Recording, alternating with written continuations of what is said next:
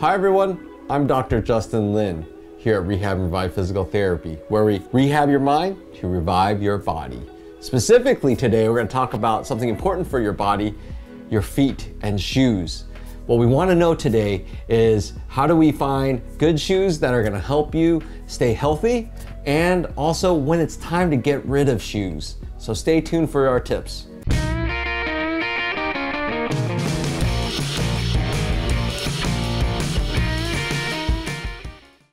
All right, so today I brought two pairs of shoes, and we're gonna talk about and investigate how to find good shoes, when to get rid of them, when to know what's not working, and when to know which one's working and what to buy. I wanted to give a shout out to my client, patient Ivan. He donated his shoes because they're just bad, and I'm gonna show you why they're bad. So we're gonna check this out. These are some New Balances for tennis, but really the assessment's about the same. We have step one. What you wanna do is you wanna find a line that goes from this inner big toe shoelace right over here, and you go right over here. Basically what you wanna do is you wanna assess, you're looking for a couple things. So is it wobbly side to side, or does it start moving one way or the other?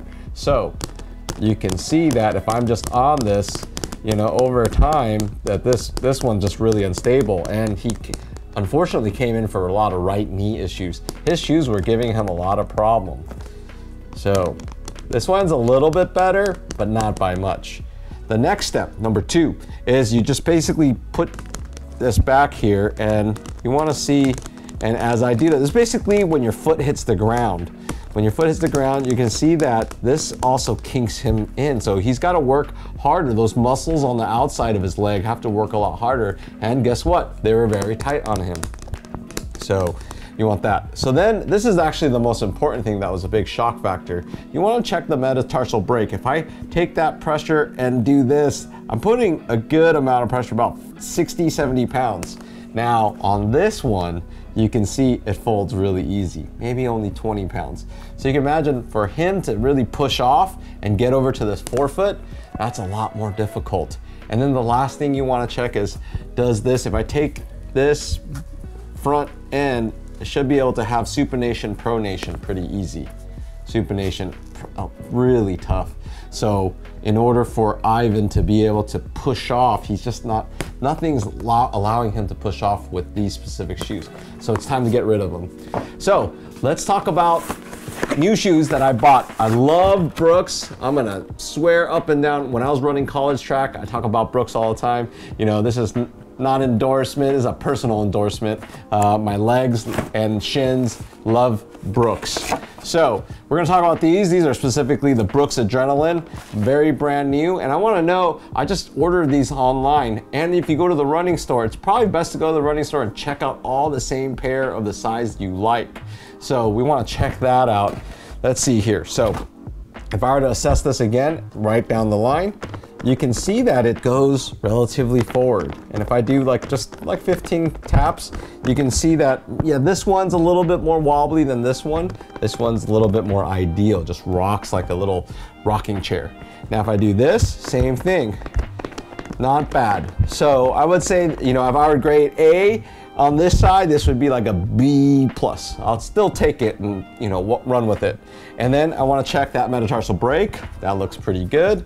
And then see if it's about the same amount of pressure. So the material on the inside is the important thing. So you can see that's good. And then now I wanna see, does this twist equally? Sometimes it just twists this way and doesn't twist this way, but this twists pretty equally. So these are good for my feet. My dogs are gonna love this, you know, especially that I'm gonna put a little bit more mileage this summer. So this is a good pair of shoes. Now, if you find that they're wobbling or doing the exact same or turning or anything strange, then it's time to get rid of them. And that's the appropriate thing to do. You don't want to wear them for too much longer. It might look good on the outside, but that material on the inside has busted. And especially a lot of you during the pandemic haven't changed shoes for almost 2 years. That's the key. Right now, that it's a time thing. The material actually breaks down over time. So it might look good, but it's time to get rid of them. And a lot of people are coming in with feet pain. So check those out.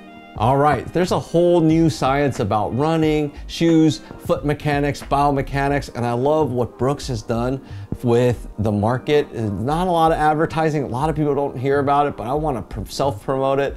I've been a big fan since my running days at Boston University since 1999. They've helped me with shin splints, and so I want to give that shout out. I also want to give a shout out to my mentors over at the Institute of Physical Art for helping me figure out a good way to just really assess shoes, make sure it's time to, when it's time to kick the bucket, it's time to kick the bucket, because they do cause problems even if they look good, just like I said. So hopefully, we'd love your feedback. Check those out. If you've had leg issues and then all of a sudden you got new shoes and found the right shoes, we'd love to hear that. Leave those comments below. And we'd love your support. Please subscribe to us right now if you haven't. And we love to pump out that information. So thank you, thank you. And if you like this video, please share it and leave some likes. I'm Dr. Lin. Remember, we heal smarter, not harder.